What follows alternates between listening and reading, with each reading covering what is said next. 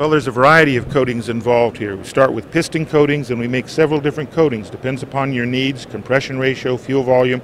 We also do custom coatings for manufacturers built to their spec and the appearance that they want. It goes beyond just the dry film lubricants and the thermal barriers. Coatings on the top of the piston or within a combustion chamber will increase horsepower, resist detonation, torque, also longevity, and reduce the temperature that the engine itself absorbs. You go to the dry films, they're reducing friction and extending part life. Sometimes you can see that as a horsepower gain. In other cases, it may simply be the ability to sustain a momentary loss of oil without damaging the part. The black coating is actually what we call a thermal dispersant. It will accelerate heat faster than the bare metal.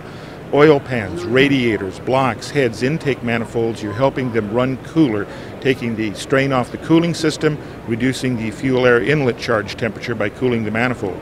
Now, I could go on about this all day. We have here with us Joe Mondello, extremely well known, the owner and operator of Mondello Technical Center, very well known for instructing people in engine building, cylinder head porting, and modification.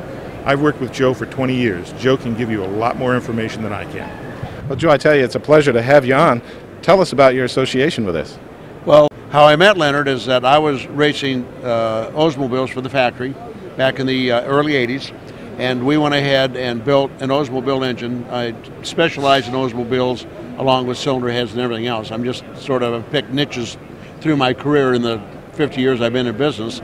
But the thing about it is that by building this Oldsmobile, we built a really good Oldsmobile. It produced like 700 horsepower and about 650 pounds of torque. And then we tore the engine totally apart. I sent all the parts and pieces to Leonard.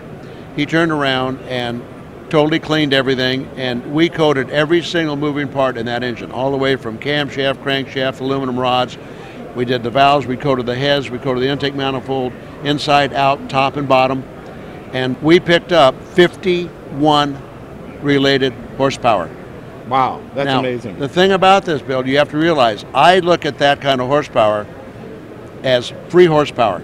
Even though there is a cost, then there is an application procedure and all that goes into this, but once you have built the maximum engine that you can build, and then you go ahead and apply these coatings to get another 51 horsepower, it's like a gift.